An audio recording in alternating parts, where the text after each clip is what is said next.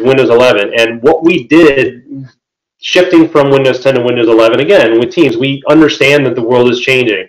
Productivity, we need to keep productivity where it was at pre-pandemic levels for working from home. We need to be more collaborative and build the collaboration into the operating system itself, not just rely on applications like Teams or Zoom or Slack or others to be that point of collaboration. So figuring out ways to build in the collaboration capabilities of the OS.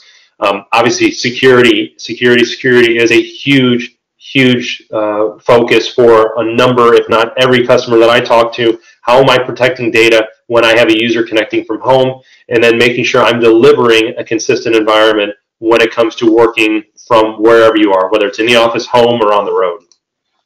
And so Windows 11 was built on top of 10. Obviously, we took the framework of 10, built 11 to help users get jobs done effectively, collaboratively, and efficiently, and make sure we're achieving these goals in kind of a fresh look with a fresh environment and perspective, but also keeping the security and management pieces in place that we had with Windows 10 and previous Windows versions, Windows 7, that we knew organizations were going to need in order to deploy them to their end users. And so, if you've done deployments for Windows 10, if you've done deployments for patches and updates in Windows 10, Windows 11 is not going to be much different, if any difference at all. One of the things, being productive, and this is where I'll kind of talk to, there's modern visuals. We, modernized the start menu. There was a lot of, when Windows 10 came out, you had the live tiles and all that. Live tiles are gone, right? There's integrated voice typing now. There's this thing called widgets, which, some people love, hate, but they're, customizable, can be removed. And the biggest thing with Windows 10 is the tablet experience. Windows 11. Windows 10, you could switch tablet or PC. With Windows 11, it's built for that seamless experience, regardless of whether or not you're using the device as a PC or as a tablet. You have ways that you can do snapping, right? So before, you could drag the title bar to the top or the side if you wanted to snap to one place or the other. Now you get that directly in the window itself of, hey, I want this one in the middle, and then you can pop up and say, I want this over to the side because I'm doing comparisons between two spreadsheets. So you have that built in now into the OS for applications to say where you want these to end up on your screen. Not only that, you actually want it to be able to see, okay, remember where I was if I'm using multiple monitors.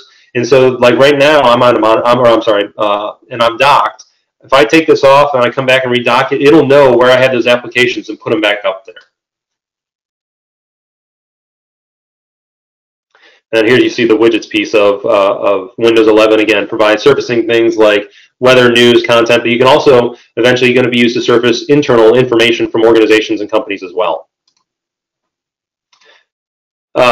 Collaborative. This is where the tight integration with Teams comes in.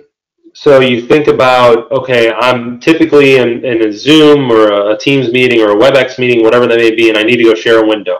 Well, right now, today, in most of those, and this comes with Windows 11, you need to go into the meeting application itself, hit share, figure out, am I sharing the window, am I sharing the application, am I sharing something else, and then make sure you're sharing that and not more than what you want. And then it just becomes a little bit, okay, did I do it? Did I not do it? Can you see my screen? Now I can go directly into the taskbar, hover over that application in Teams, and just hit share my window. It was, I don't know if this has come to the mainstream of Windows 11. I believe it's available if you're on the Insider Preview or an Insider Build, but this was so much easier. I don't have to go worry and find my Teams meeting window. I can just hover over it, hit share in Teams, and it pops up. Makes it so much easier. The other piece, too, you'll see on the bottom right, is the integration with the microphone feature. I don't have to go find, am I muted, am I not muted? Directly in my taskbar on the bottom right in the system tray, I can see if it's highlighted blue like that, my mic is open, it's on, everyone can hear me, and I don't have to go find Teams now to mute my mic. I can do it directly from that system tray, click it, and it'll mute my mic in Teams and effectively everywhere as well.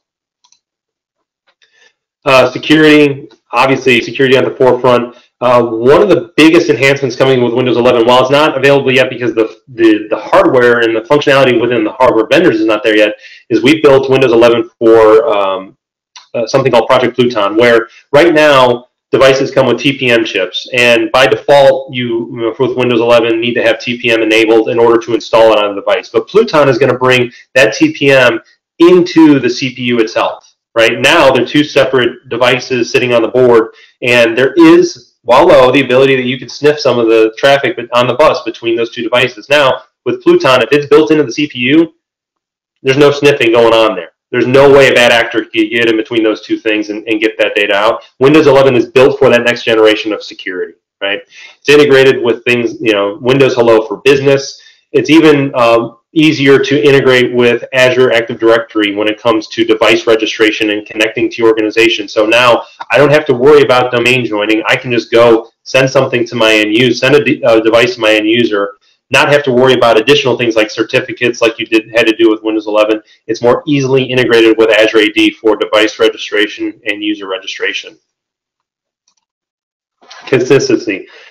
Probably the biggest question we had moving from Windows 7 to Windows 10 is, are my apps going to work, right? So the same question is coming up now. Are my apps going to work when I'm going from Windows 10 to Windows 11?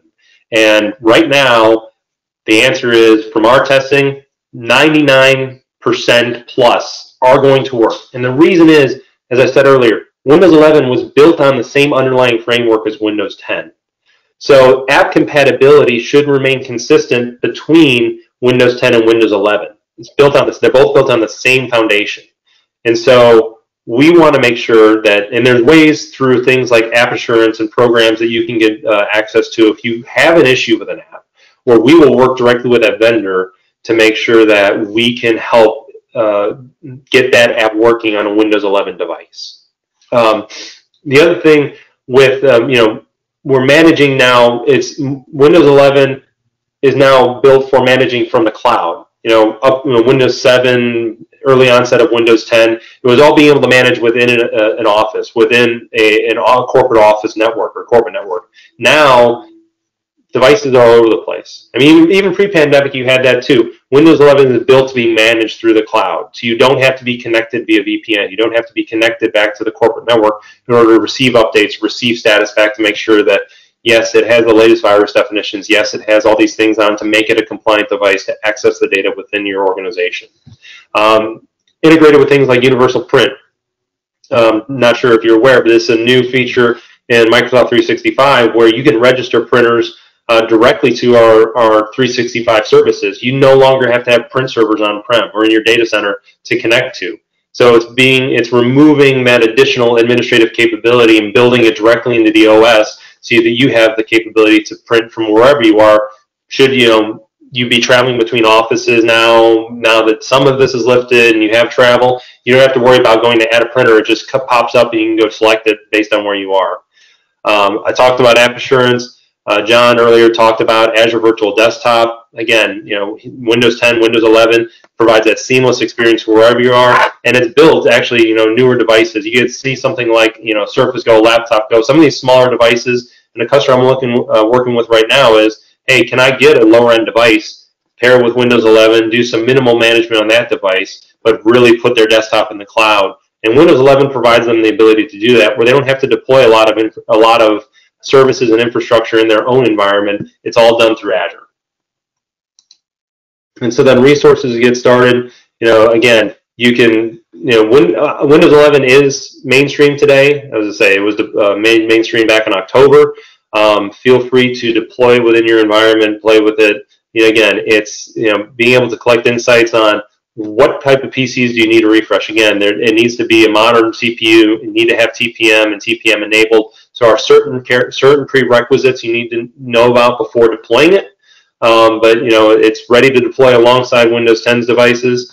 As we're making updates to Windows 11, some of those updates will be coming with Windows 10. You can go look at the roadmap for Windows 10, and I believe we still have the 21H2 build that just came out from Windows 10. So some of those are being ported to between both environments now. But again, at a certain point, Windows 10 is going to go the way like Windows 7 and all of our previous Windows did, and it's going to be Windows 11 moving forward. So planning now and being able to look at how am I going to manage this in my environment, is the best step forward. And then in slides, there's, talk to your Microsoft rep, talk to others, figure out how do I get access to it? Can I pilot it? There's a lot of resources we can bring to bear to support it. And with that, I think I finished with a minute to spare, and we'll take any question on Teams or Windows 11.